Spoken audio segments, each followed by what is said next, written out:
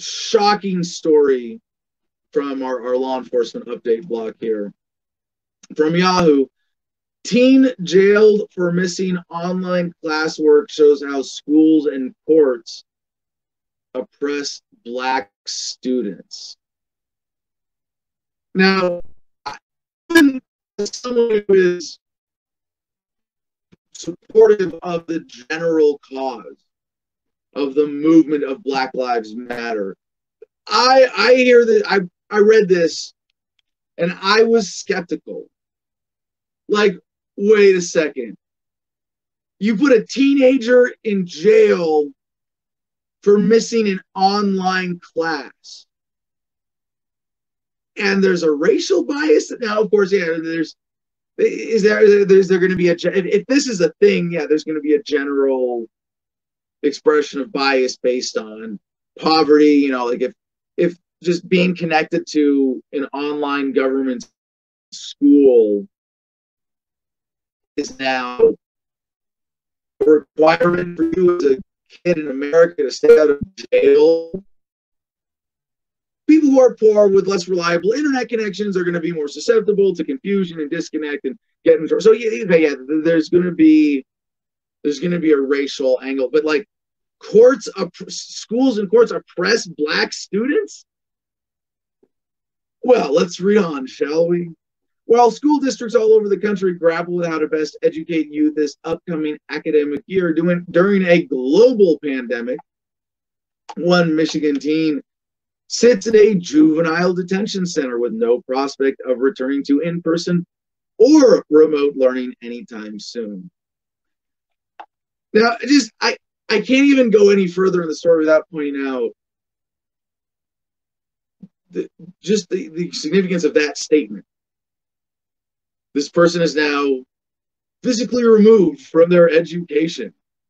Yes, you can get books in jail. Yes, occasionally, newspapers, things like that. It is still a mind-numbing challenge to go to jail. One way, there's no way around it. There is a deprivation that is inherent to the nature of the punishment. They're not isolating you for your own good or for the good of society. This is a punishment system, not a justice system. Remember, justice is you have a real crime with a victim, and everybody involved does their best to make the victim whole, right? Coming primarily from the perpetrator, the person responsible. That's justice. Punishment is you did something I didn't like, so I'm going to cause pain or suffering or take something away from you to try to control your behavior and to make this threat clear to others to control their behavior. Kids who go to jail are subject to this kind of abusive behavior by adults, this deprivation, whether it's by jail or at home. This has lasting effects that don't lead to them being upstanding, productive members of society, just by and large. Surprise, surprise. You've heard of recidivism rate. People who go to jail go back to jail, right? You think a 15-year-old going through this experience is not going to be adversely affected? And they say all these policies, they're for the children. It's for education, right? No, this is about conditioning. This reveals in and of itself the massive hypocrisy of the entire system of forced schooling. The 15-year-old, only identified as Grace, has been in jail since May. Since May. This story is dated today, July 21st, because she violated the terms of her probation by not completing her online coursework. Grace, who is Black and is diagnosed ADHD, was on probation for fighting with her mom and stealing a cell phone from a classmate. These are not things that justify violence being used against an individual. Not even close. After her school transitioned to remote learning on April 15, Grace said she felt unmotivated and overwhelmed by the work for her school located in the predominantly white community of Beverly Hills, Michigan.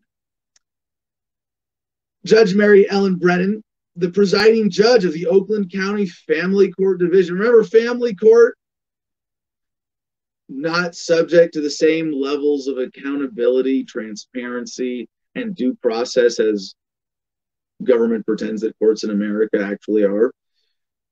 That's true of many students displaced from their schools, but calling Grace a threat to the community. She sentenced the teen to Children's Village juvenile detention on May 14. Now Grace's mother, Therese, and advocates across accuse the courts of racial bias. It just doesn't make any sense. Every day I go to bed thinking and wake up thinking, how is this a better situation for her? This is her mother. The alleged one of the alleged victims here who had a fight with her daughter.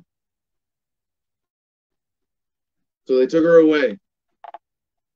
Sean Gabbidon, professor of criminal justice at Penn State, Harrisburg, said that's just a total devaluation of Black lives. We see this in countless other areas of the justice system.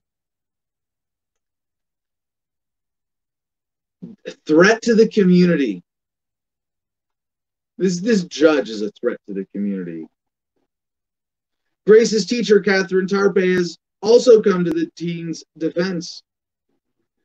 Tarpe argues that Grace's performance during the pandemic was not out of alignment with most of my other students trying to adjust. Last Thursday, the Michigan Supreme Court said it is reviewing the circumstances of Grace's case after attorneys filed a motion in court seeking an emergency review. Oh, government, an emergency review after she's been in jail for about 2 months. Yeah, that's great. Yeah. That evening, in a rally organized by the Michigan Liberation Organization, more than 200 people stood outside the Oakland County Court chanting, "Grace for Grace," and held signs that read, "Free Grace." Their message was, while they fight for grace, this is bigger than any one teen. No child should be treated like this. And yeah, this is really disturbing. This is just, I'm scared. I mean, my wife and I are getting ready to have kids. You know, we're still in the practice phase, but you know, we're preparing and planning, and it's scary that on top of all of the inherent biological challenges of making babies, you have to think, well, what if the state's going to steal them? What if my neighbor says, oh, I saw him smoking pot on a video, he's a bad parent, CPS now is called, and kids get taken away? I mean, and I understand for a lot of parents, like, hey, you're already paying taxes, you're already having this money stolen from you to pay for, you know, these indoctrination centers, might as well take advantage of it as a, you know, free babysitting service. But it's not free. The cost of your child's mind, future, and you send your kid to a government school and go, well, if they teach them something wrong, I'll correct them. Well, you're teaching your kids something wrong, that you should trust government with their time and attention and education at all, because this is a consequence. And with or without the racial angle here, you know, again, is this distinctly targeting Black people? It sure looks that way. Is it, you know, systemic racism that's incidental to, you know, history and circumstance rather than deliberate racism? Now, sure. Could it be a sort of, and I hate to call it benign, because there's no such thing as benign racism, really, but, you know, benign, you know, an expression of racism through benign intent? No. Yeah, there's no excuse for this, but without the racial component at all, can you still trust government with your kids' education, with their time, with their energy, with anything at all? No. Just to skip ahead to the end of the story here, Sharisi Evans A Michigan Liberation Corps member leader was present outside of Monday's hearing. She says that she believes if Grace was white, she wouldn't be in jail that long or at all. As a lifelong resident of Michigan, Evans, 43, can't make sense of why this is happening. At 14, Evans said she stuck up a pizza delivery man and was sentenced to 2 months in juvenile detention. Grace is going on 3. I don't understand, said Evans, who is now a homeowner, college graduate, and entrepreneur. For many academics and policy experts, stories like Grace are the stories of many Black youth across the country. It was already hard to show up to chemistry for young people, said Garrison. When you add remote learning, it's harder to equitably provide learning, and unless we reckon with this, we will have a Grace over and over again. I would only add, please don't let it be your child.